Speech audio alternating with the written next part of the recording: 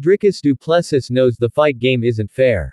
Du Plessis 202 MMA, 6-0 UFC finished Robert Whittaker at UFC 290 in July to remain unbeaten in the octagon.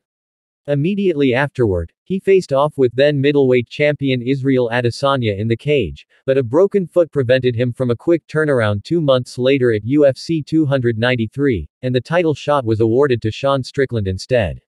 Strickland dethroned Adesanya to become champion, but it appears Du Plessis isn't his next fight.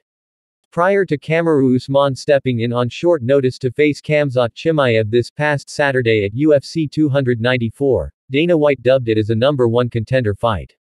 Chimaev won the bout, and White reiterated that he's next. So where does that leave Du Plessis? The South African fighter won't let being passed up deter him. When you look at this, I have one of two options, Du Plessis said in an interview with Fox West Texas. The first thing I can say is a little bit of a jab is Khamzat's hand is broken, right? So he should be ready to fight in 7 weeks or he forfeits his title shot because that's what happened to me. I wasn't ready to fight in 7 weeks with a broken foot. Although he thinks he deserves the title shot, Du Plessis understands the UFC is a business and that its decisions are out of his control. It took me maybe a week or so to almost stop feeling sorry for myself like this is unfair, Du Plessis said. Life's not fair, and the fight game is definitely not fair.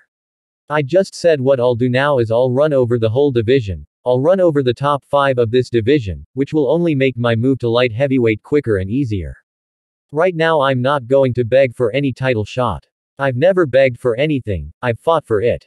Du Plessis was not impressed with Chimaev's win over Usman. Although Chimaev won 3-0 MMA, 7-0 UFC, had a strong 10-8 round to start, Du Plessis thinks he lost his aura of invincibility and said he's definitely not the boogeyman. If you want to give Khamzat the title shot, go right ahead, Du Plessis continued. Because Khamzat that fought this weekend loses to Sean Strickland every day of the week.